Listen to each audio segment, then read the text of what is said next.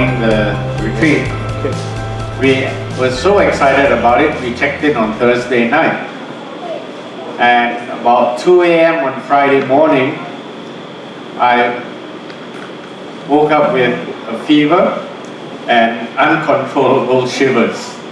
I had to stand under the shower just to get the shivers down. So after we thought about it, we spoke with our doctor from the Thai side, but he lives in Canada, so it's all right to call him at 2 a.m. in the morning. And after consultation, we felt that in this age of COVID, the only responsible thing to do was to check out. So we checked out at 3 a.m. and then went to the hospital at 4 a.m. for a COVID test. And we got the results that evening. I'm COVID negative. But I had some kind of infection, which on Monday the doctor said I had bronchitis. I haven't had a temperature for the last 4 days, and I think it's on the way out, and that's why I decided to fulfill my sermon obligations. If not, David will be speaking as well. But today, if I don't spend too much time interacting with you, it's just to be on the side of caution, all right? But I did participate in the camp virtually on my phone, and I followed in most of the proceedings, and I'm glad to see that you all had a great time. So thank you for your understanding on that. I'm sorry once again that I couldn't join you. But join me in a word of prayer as we prepare our hearts to listen to the Word of God. Living and loving God, you are Lord over all, and we thank you that you bind us together because we are your children. You tell us that we are part of this living and eternal vine. We are the branches, and we need to abide in you.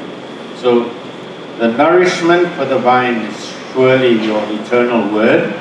And now as we come to the Gospel of Matthew, as we look in this 7th chapter, we pray that you would speak and teach us about your purposes. Grant us your wisdom and give us faith to believe in your word. For we ask this in Jesus' name. Amen.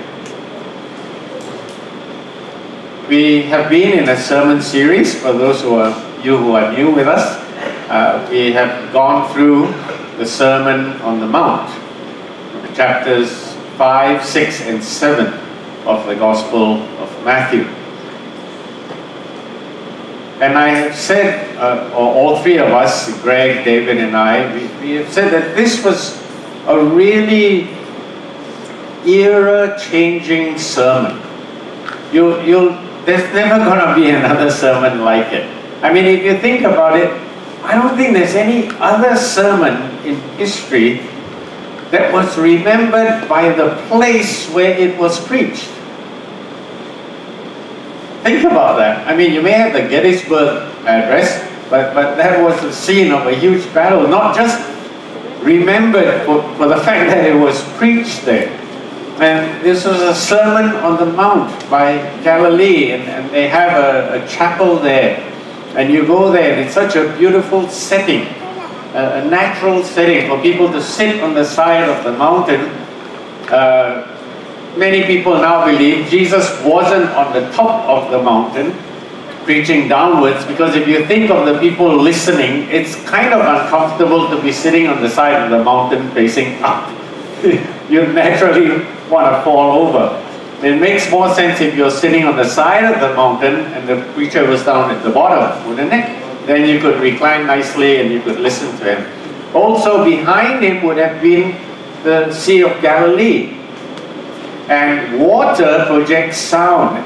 And on the shores of Galilee, it's pebbles, large pebble stones, which would again reflect sound. Remember, Jesus didn't have the benefit of these implements, and he had to use his voice. And if he was going to speak all day, it needed to have natural amplification.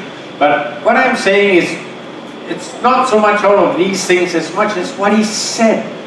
He was preaching to the Jews, and it was a completely mind-boggling, life-changing shift in theology.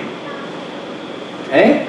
Because these were Jews primarily following him, and they were well versed in the Torah, the law, and the traditions that came with their being identified as Jewish people. And suddenly Jesus says, it is said, an eye for an eye, but I say to you, forgive those who hurt you. So it was so radical, he had to kind of put in caveats there. He says, I have not come to abolish the law. What you're listening to may sound like it. It may sound as if I'm saying the law doesn't count and I'm giving you something new, but I'm not. I'm helping you understand the heart of the law. It is the spirit of the law that we want to look at. And this was the radical change that came in this sermon that was preached around the mountains.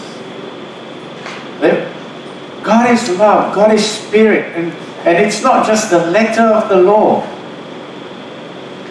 Man, Sabbath was made for man and not man for the Sabbath. But what does that mean?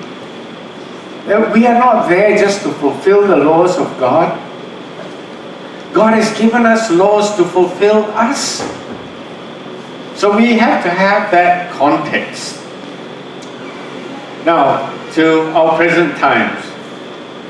I came across this little anecdote. It said during an earthquake that occurred, the inhabitants of a small village were generally very alarmed and distressed, and they ran out on the street.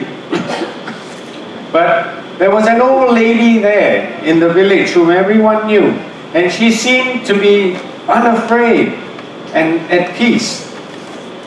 And so after a time they looked at her and they said, Mother, I mean they call her Mother in the village, Mother, aren't you afraid? No, she replied, I rejoice to know that I have a God who can shake the world. I suppose you can always look for something positive in difficult circumstances. I'm not that sure if I were in an earthquake, I'll be rejoicing that God can shake the earth. I'll say, right, Lord, I believe you can, but how about you give it a break for now? But today we look around us and the earth is being shaken. In some places, literally. In most other places, figuratively. The very foundations of the things we believe in are being shaken and tested, are they not? We used to think that work in school was something that is there, like death and income tax. It's going to be there and you're going to go. But all of a sudden, there is a question. Those norms have been shaken, have they not? We can't take school for granted. If the pandemic continues to escalate, many schools will shut down. People still work at home or even on alternate schedules where you go to work a few days a week and you stay at home and work other days. Financial markets are being tested. The hospitality industry, the airline industry has been shaken like it's never been before. Right? Singapore Airlines has had a reduction of 93% of its flights. 93% of its flights. Just in March, I remember walking into Changi Airport, that's the airport in Singapore. And it's a huge airport, the arrival hall, and it's usually packed. And I'm always giving thanks that I have a Singaporean passport and I can go through the express lane. I walked down in March this year. I was the only person in the arrival hall. I have a photo, I can show you. I came down the escalator, I said, nobody will believe me if I tell them. So I took a photo from the top of the escalator. Nobody in the arrival hall. The foundations of our economy, of life as we know it, are being shaken. And no one will disagree that we live in uncertain times. And so I've titled this message, Certainty in Uncertain Times. How can we find certainty in uncertain times? In times of uncertainty, we are not left without hope. As children of God, as believers in Christ, we are not like so many sailors drifting at sea in a storm. We're not alone in the storms of this life. We have a sure footing and a sure foundation. Now, the week before the retreat, David spoke about judging, that we should not be too quick to judge, and if anything, we should assess ourselves more carefully. But this week, I would like to look at 3 portions of Matthew chapter 7. If you can take out your Bibles or your phones. I love this gentleman. What's your name, sir? Again? Yeah. Kevin. Got a great big Bible. That's old school, man. Hallelujah. He's got this big Bible on his lap. I know most of the time we have to now refer to our phony Bibles. I can't resist that one either. So if you turn with me to Matthew chapter 7, the first portion, I'd like look at verse 7. Look at verse 7. And these 3 elements will help us in uncertain times. The first is provision. Provision. When things go bad, we worry about what we have, right? So we had earlier in the pandemic all this hoarding. And what did people hoard? Toilet paper. Like, why? I still haven't figured that out. Why of all the important things in life must you hoard toilet paper? Okay, we shan't even go there. But people worry about what they have. And immediately the instinct is to rush down to the stores and buy up. Because what happens if it's sold out and I can't get any more, right? So provision obviously is uppermost in our minds in uncertain times. What do I have? What do I need? How am I going to get more? What happens if I don't have it? All of these things. What does Jesus say? Matthew chapter 7 verse 7. Ask and it will be given to you. Seek and you will find. Knock and the door will be open to you. Verse 8. For everyone who asks receives. The one who seeks finds. And to the one who knocks the door will be opened. Which of you, if your son asks for bread, will give him a stone? Or if he asks for a fish, will give him a snake? Verse 11. If you then, though you are evil, know how to give good gifts to your children, how much more will your Father in heaven give good gifts to those who ask him? So in everything, do to others what you would have them do to you, for this sums up the law and the prophets. Now, immediately, I know there may be some people who start to feel uneasy because you may be inclined to think, is he of the prosperity gospel strain of Christianity? What is that? There is quite a large group there who say, well, here's what Jesus says, ask, seek, knock. He will give to you. He will open to you, right? No. Let's look at the context. Jesus says here in the sermon, he says, seek ye first the kingdom of God and his righteousness, and these things will be added or provided for you, right? So what is the context of this ask, seek, and knock? It pertains very obviously to me to the things of the kingdom. When you're seeking something pertaining to His kingdom and His kingdom's work, He will provide for you. This is not a blank check. Let me say that. This is not a blank check. And if people take this and say, look, Jesus said, ask for anything, seek, you will find, knock, it will be open to you. Oh, your business, you should knock on the doors of all these contracts and they will be open to you. I think that is an abuse of the gospel. Jesus came to say the kingdom of heaven has come. Jesus' sole mission was about bringing the kingdom of God to be amongst us. Right? So we have to understand that context and that purpose. Ask, seek, knock pertains to the things of the kingdom. And it's interesting here that Jesus uses the context of parenthood. There would have been many kids there in that group.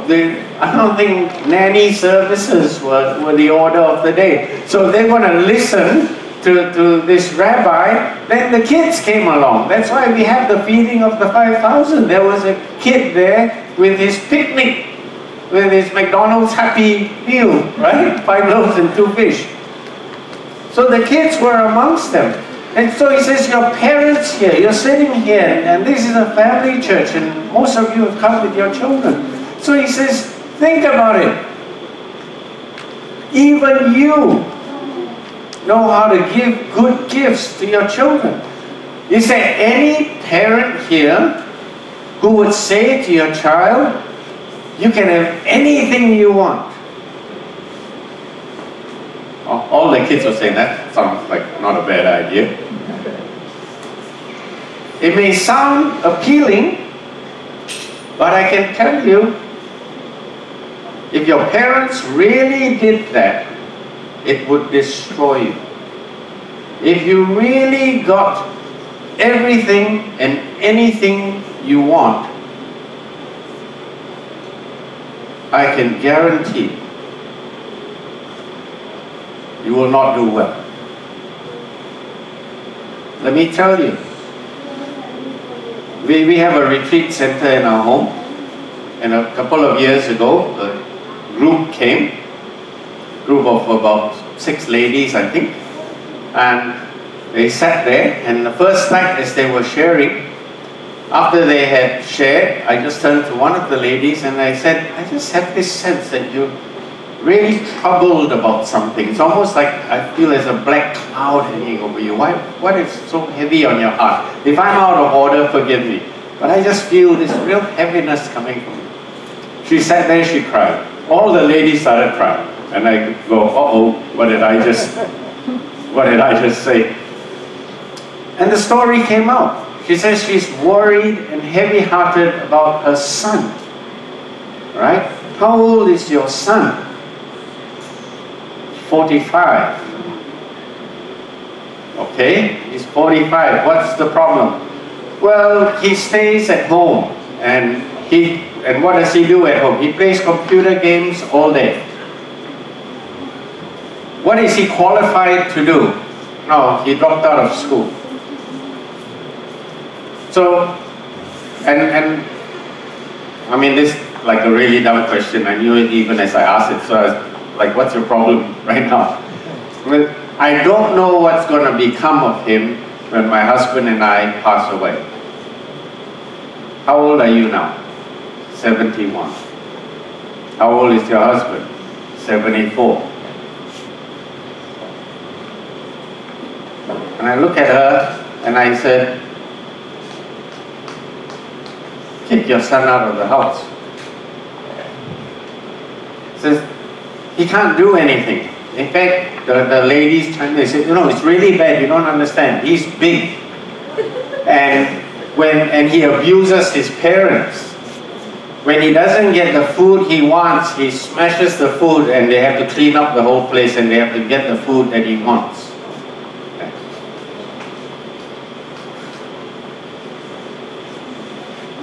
that night I was thinking and praying about this lady, and then it came back to me.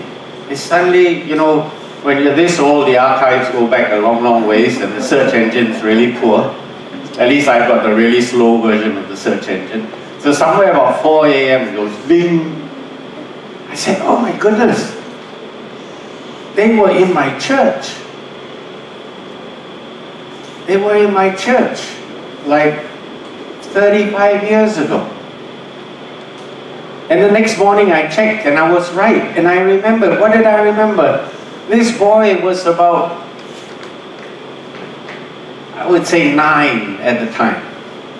And he would come into church towards the end of the service because Sunday school got out. And he would just run through the church. And after the service would end and people were praying, he would be jumping on the pews, literally climbing up and jumping on the back of the pews. And I remember telling the ushers, don't let that boy in. Don't keep him out of the sanctuary until everything is over. It's too disruptive. The father came up to me one Sunday. He was really upset. He says, you can't ban my son from coming into church. I said, yes, I can. He says, how can you stop someone coming into the house of God? I said, I would not stop someone coming into the house of God if that person was seeking God. He's coming in here because he's looking for a playground. This is a sanctuary, not a playground. If you can't control your son, he doesn't come in here. The family left the church. And I meet them 35 years later.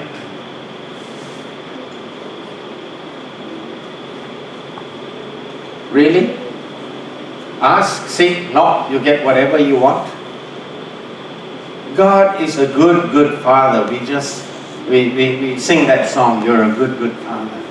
He doesn't give us everything we want, and we should thank God that He doesn't. We should thank God that He doesn't. Amen? Think of what would happen if you really got everything you asked for. Your life would be a mess. And therein lies the wisdom, and I'll end this point. Therein lies the wisdom. Seek ye first the kingdom of God and His wisdom, His righteousness. Then these things will be added to you. Okay? So don't worry about provision. Seek first His kingdom, and He will provide these other things. The second point, in these uncertain times, who can we trust? Who can we look to? Who can guide us? So the first is about provision, the second is about provenance. Provenance. What is provenance? When someone says, this is an antique pot, the antique store owner is going to check on the provenance. Okay? They're going to check and say, do you have it certified? Do you have official proof that this is really a pot from the Ming dynasty? And what evidence do you have of its provenance? That means its value, its validity. Okay? So, here Jesus gives us a bit of guidance. Because you can imagine, well, throughout history, but certainly in Jesus' time, we know that there were many teachers. We call them now, of course, on hindsight, false teachers. But in those days, who knew? And Jesus certainly was bringing an extremely radical message. Who's this young guy? He's a young adult, 30 years old. You know, the rabbis usually are scholarly. They're all like Leslie before they even try to teach. And who's this young fella? And he claims that he knows everything about the kingdom of God. that he's come to fulfill the law and the prophets. Who is this guy? So Jesus gave them a very simple test. You know the test, I call it the fruit tree test. It's the fruit tree test, right? Verse 18, chapter 7. A good tree cannot bear bad fruit, and a bad tree cannot bear good fruit. Every tree that does not bear good fruit is cut down and thrown into the fire. Verse 20, thus by their fruit you will recognize them. The fruit tree test. Use that. In these uncertain times, you may have someone come up and say, hey, I've got an investment scheme for you. Right? I'm investing in like what Amazon does. Now everybody is going online, so here is this investment that you can invest in these companies that sell things online. And you say, oh, that's not a bad idea. Wait a minute. There are so many scams out there today, right? Is that true? Right now I get a friend request on Facebook. My standard reply is, nice to hear from you. Because we live in this age of scams, please tell me something only you and I would know. That cannot be found in your online information. And I can tell you, I would say more than half of these friend requests, they never come back when I tell them that. When I say, tell me something personal, only you and I will know. They don't even come back. So there are all kinds of scams going on today. How do we verify? We really have to be wise as serpents. I wasn't planning on sharing this, but here's a note of caution. My wife was trying to sell an old bed. And she gets an inquiry, and that person says, yes, I want to purchase your bed.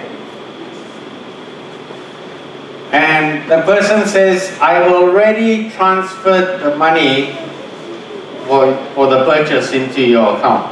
But she sees nothing on her account. PayPal.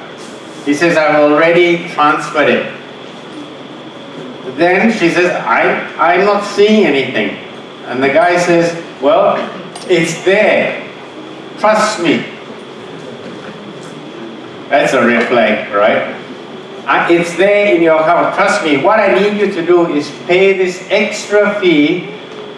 Because I've paid it already into PayPal, I can't retract it. So my money is stuck there, but I need you to pay this extra fee, and then the money will be released to you. And he's actually got a PayPal-looking website. But fortunately, Lynn uses PayPal a lot. And she put it up next to the real PayPal site. And the other one is a clear copy of it. Okay? So when she finally says, I am not transferring any money or anything if I don't see money in my account. And that's the end of the conversation. So there are people out there today just sitting there on their computers going to these websites where you sell stuff. And then they come on and they tell you, I purchased yours, I transferred money into your account, please release your item. And they say, I haven't seen the money. They say, please give me another fee to release the money I've already paid to you. Okay? So just imagine that. This is all over the place. But what about the people whom you know physically? You are visiting us? Yeah. Do you know anything about BCF? No? Okay, well, welcome, but please check me out. Check me out. Speak with the people here. Take my name down, you can Google it. We need to be very, very wise and cautious in today's world. Is that true? Would you agree? Right.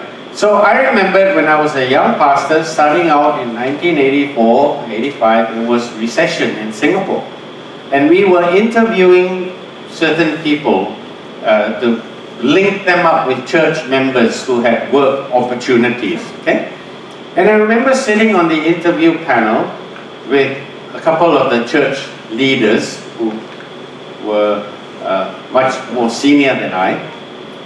And I remember one of the leaders who I love dearly and have learned so much from, he would always ask the interviewee, so what do you do on weekends? What do you do for your leisure? And after the second or third time during our lunch break, I turned to him and I said, Robert, why do you always ask about their leisure time? He says, anyone can put up a good resume. And they can have good referrals. But I have found, if I know what you do with your leisure time, I get a better idea of who you are. I thought that was very wise, and I've held on to that all my life. When I've had my companies and business and so forth, and I've interviewed people, I ask the question, what do you do on weekends?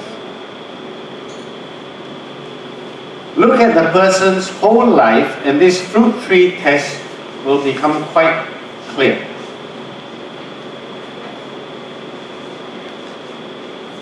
What is their marriage like? What are their children like? What do their neighbors think of them? What do their colleagues think of them? What do the people, if they have people who work under them, what does their servant, their gardener, what do they think of? I've learned something that I apply all the time. I'm very careful to watch of how a person speaks. You pardon the term, it's not derogatory, but just for purposes of communication. I always watch of how a person speaks to the little people. We go out to a business meal. When the waiter comes, how does this person speak to the waiter? Then, oh, don't worry, we'll take care of you. This is here. Huh, give me this. Yes, what was I saying? All the red flags go off. Because I think a decent human being, a good person, a person I'm prepared to trust and do business with, should be kind and hospitable right across the board. Isn't it a huge red flag? That he will speak to the waiter unkindly and harshly and curtly. Then it tells me something. It gives me a discomfort with the value system. Okay? David just spoke about not judging. So I want to be careful there. But I just trying to share with you some practical issues. Observe the person in a bigger context. I used to be in the golf industry, and I used to teach a class called business golf. And one of the reasons why golf is so popular amongst businessmen, you can tell a lot of personality traits by the way they play. And I don't think it's exclusive to golf.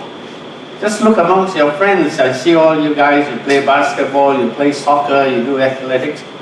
Sports reveals the character of a person. I know some world champions that I won't name, but there are a couple there that I don't want to watch. Because they may be world champions, and no doubt about their talents and their giftings.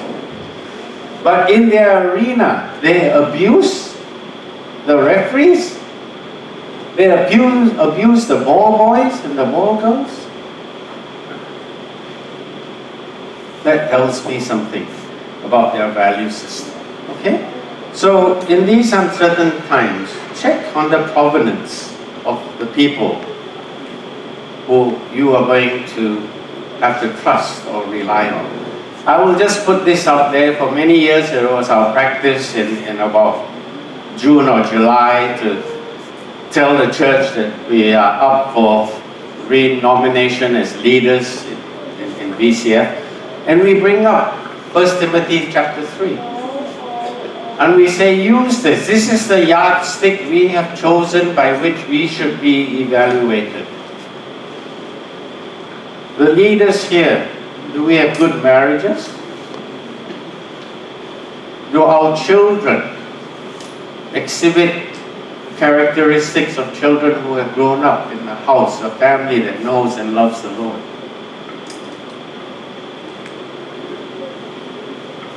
Look at our lives. Look at all of our lives, the people we interact with. Come and speak with our neighbors. Check up on us. I invite you to do that. This is the minimal accountability that we should have to you.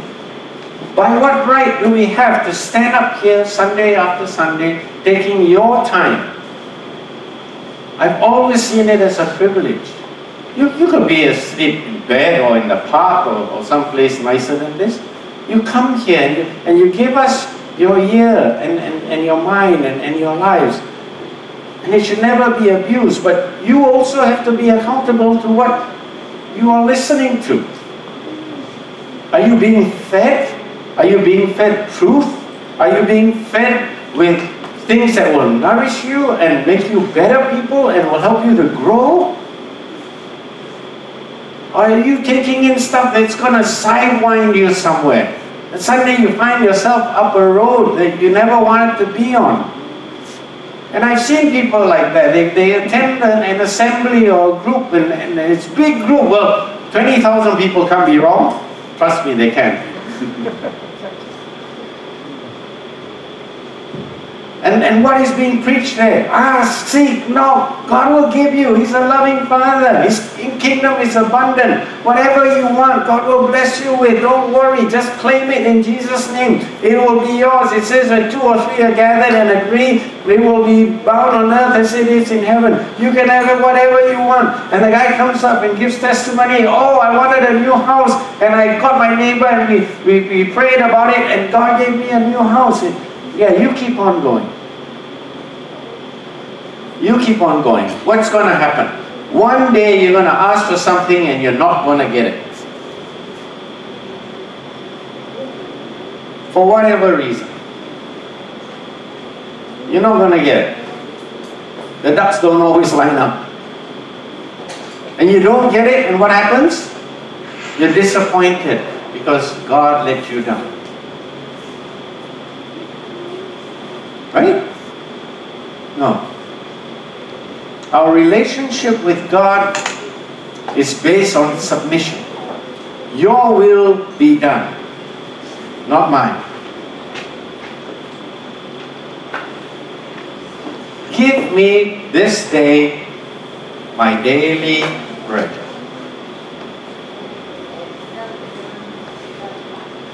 God wants a daily, constant, consistent relationship with Him. Not give me what Lord, if you just show me and promise to me what I need for the next 5 years, I won't fuss you again. That doesn't require faith.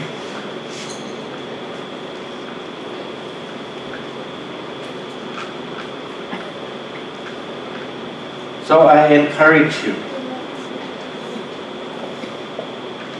as we journey through these uncertain times together, trust God for His provision. Use your own wisdom and discernment to check on provenance of those things that you need to rely on. And finally, prudence. Prudence. In these uncertain times, it is important for us, especially here, all the families. I want to encourage you. You need firm foundations,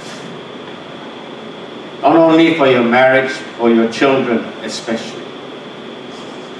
So Jesus has this exhortation here, chapter 7, verse 24.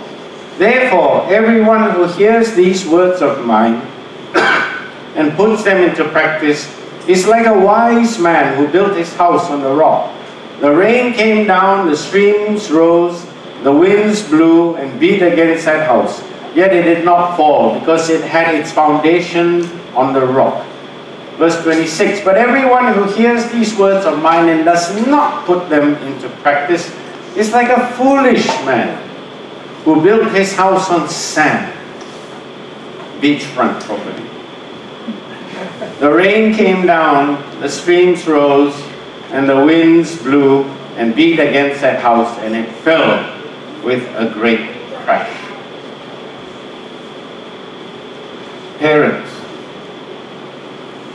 what foundations are you putting in place for your children so that they can weather the storms of life that will inevitably hit them? There is no way you are going to shelter your child or your children from every storm and eventuality. Right? That's like standing in front of the tide and saying, stop. It's not going to happen. So it's far more prudent that you build their lives on a firm foundation. Scripture tells us what that firm foundation is. Who is the firm foundation?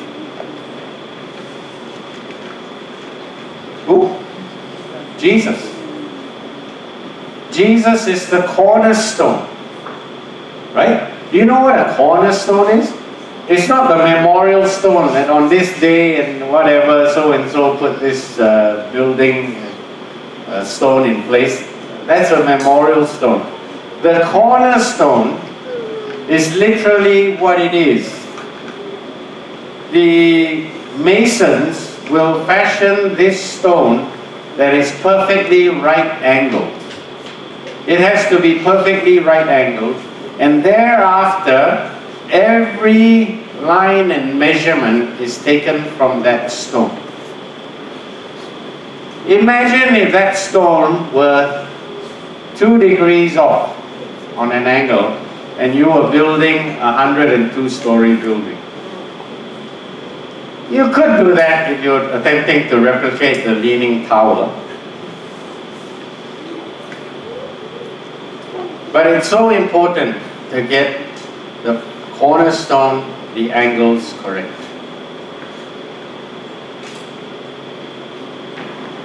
We built our home 2013. We started building. No, was that 2013? No, we moved in 2013. We started building 2011. Our house is further up the Bangna tract, and it's by a lake. And I can tell you the earth there is not earth, it's mud. I remember seeing neighbors somewhere building, and they put in a cement pile. It was like about that wide, and it had a hole, and they put it there and they let it go, and it just sank in. So when we spoke with the builders of our home, they said, oh, in this area of Bangna, you only need 6 meters of piling. Okay, because yours it's not a heavy home, and most of it is single story, it's not heavy. 6 meters of piling will be enough. I said no. We said no. My architect here, right? We said no, and I said, listen, you put the pile down. The day you put the first pile, I want to be there, and you keep piling until I hear "pung," and it's hit the bedrock. He says, you don't need to go down to the bedrock. I said, the book I'm reading says I do.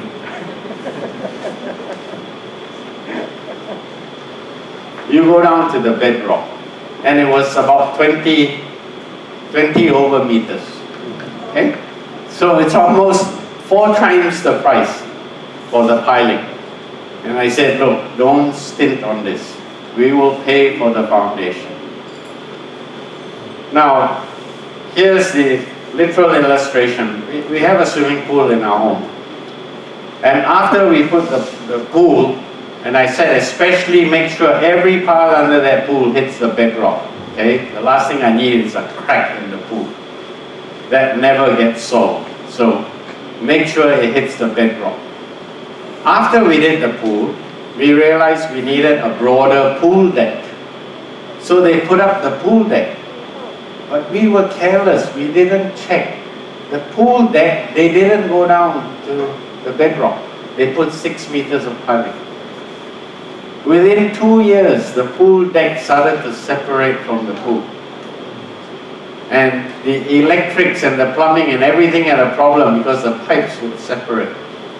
We spent how much more money trying to fix the pool deck because the foundation didn't go down to the rock. That's a straight up illustration for you. It's not an analogy. It actually happened. And we had to spend a whole lot more to put in micro piling to reinforce what was under the pool deck. Let me tell you, I've seen so many lives trying to put in micro piling after the fact to rectify the lack of a firm foundation. And there are certain things in life, you've gone that far down, it's only rectification and repair. There's no restoration. Right? It's too far gone. We have 2 daughters, and all of their lives, and even as they prepare to leave home, I've said, I have only one wish from you. This is all I ask of you. Before they left for university, and it wasn't please study hard, please stay away from bad things and mix with good. No. I said I only ask one thing of you. Hang on to your relationship with Jesus like it means your life, because it does. Daddy's been a pastor for 40 years. I've very rarely seen a good outcome when people let go of their relationship with Jesus. He is the one sure, true constant that will guard our hearts and our minds, who will correct us, who will convict us. Here is the only one I know who can restore us. He's the only one I know who can keep us on this path that is so filled with temptation and oil and traps and deception. The world is not an easy place to traverse. And we have grown up in relatively safe environments. We're not, tested in war-torn countries and persecuted countries and so forth. And even then, with all of the privilege that we have enjoyed, it's still been a test. We live in a fallen world. The prince of this world does not have our good at heart. And he will use all the things of the world to bring down that which God has intended for us. And we have to guard against that. And I frequently remind my girls, and I'm glad that now I have more opportunity to thank them, how grateful I am that they have granted me this wish, that they have kept this relationship with Jesus. One went to Melbourne, the other one went to London, and they're on opposite ends of the earth. How do we police them? How do we check them? No way. And frankly, no need. As long as they keep that relationship with Christ, God will be their strength and their guide. Right? So I encourage you, the days ahead will not necessarily become more certain. If anything, they're likely to become more uncertain. We may have periods of relative calm, but it seems to me that just the way the world has evolved, it's so interconnected. Someone gets a bug in China and it goes around the world. And now everything will never be the same again. That's how interdependent and interconnected we are.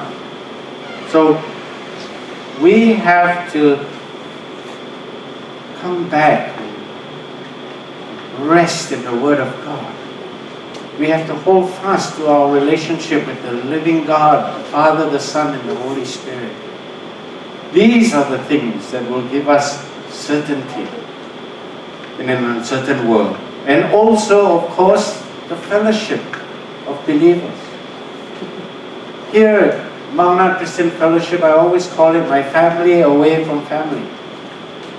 We don't have any blood relatives here. But right now, if something were to happen, David is the best brother I have. David and Greg have to be my brothers. Right? Because my brother is not close enough to help. If something happens with them, I trust that they will look to me as a brother. And that I will respond as a brother. And all of us, for one another. We have to be here for one another because we are brothers and sisters in Christ. So, I want to encourage you. I mean, it seems like such a morbid message. Talking about uncertain times all the time. But you know what? I think the joy of the Lord is still God's heart for each one of us. And I want to close with this little story I came across. Apparently the Persians tell this story that they had a king who said he wanted to be happy. He had all the wealth, he had all the power, but for whatever reason he wasn't happy. Well, I mean, simple reason, wealth and power doesn't necessarily mean you're happy. So he spoke to his wise men, and they told him, if you can find the coat of a truly happy man and put it on, you will be happy. So he thought, where should I find such a coat? It's not at Central, it's not at Robinson's. I know they sell happy coats, but that's not exactly what we have in mind. Where can I find such a coat? So he thought, and he said, maybe if I went to the community of the wealthy, someone may possess such a happy coat. And he went and he spoke with the... What happened? He ran out of breath. That doesn't matter. He used it.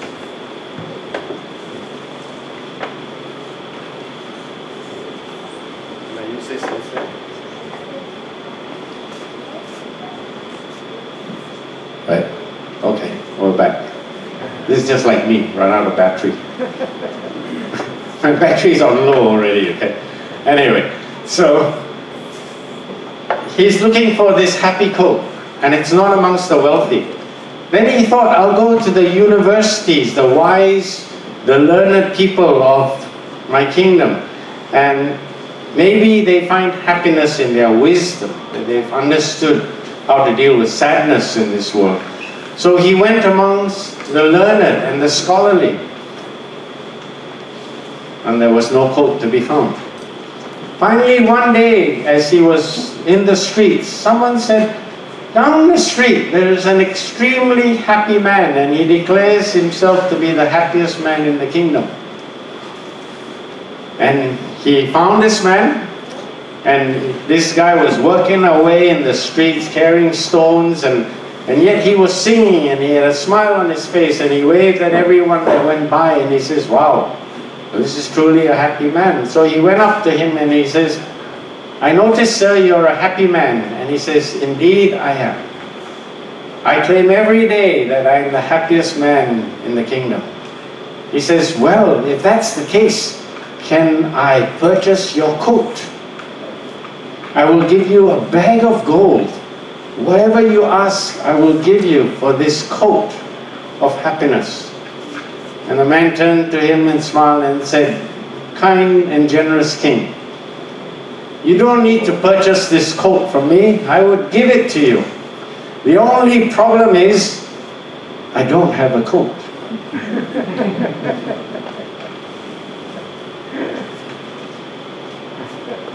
I'll let you think about that over lunch. Let us pray.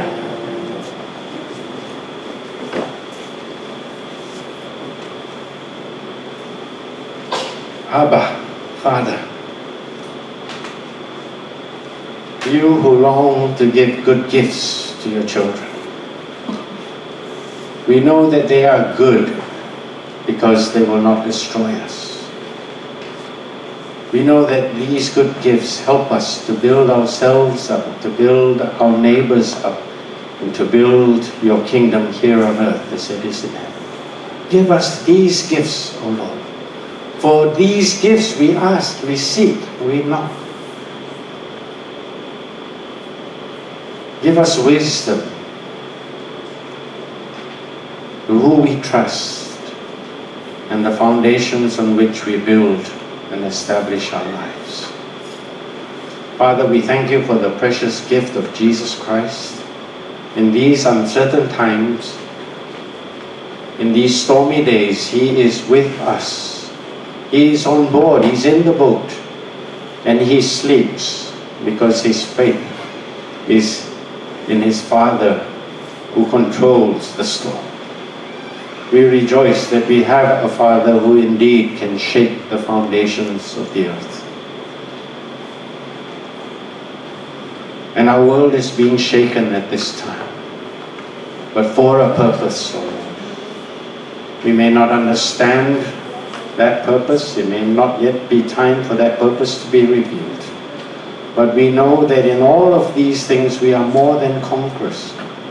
If we are being shaken, it is for our own self-examination. It is for our own change and improvement. Father, we want to trust you. So we offer our lives afresh to you. If there's anyone here who as yet doesn't have that foundational relationship with you, I pray that you would stand at the door and knock. Knock at their hearts. Your Spirit may open the door. By the prompting of your Spirit, they may open the door and you might reveal yourself to them. Speak to them in ways that they can understand and recognize and receive from you. We pray for all these families who are traveling at this time. We pray for their time together, that it might be rich and fulfilling. And we thank you for the family that is here at BCF. Help us to care and love one another as Christ loves us. For we ask this in Jesus' name. Amen.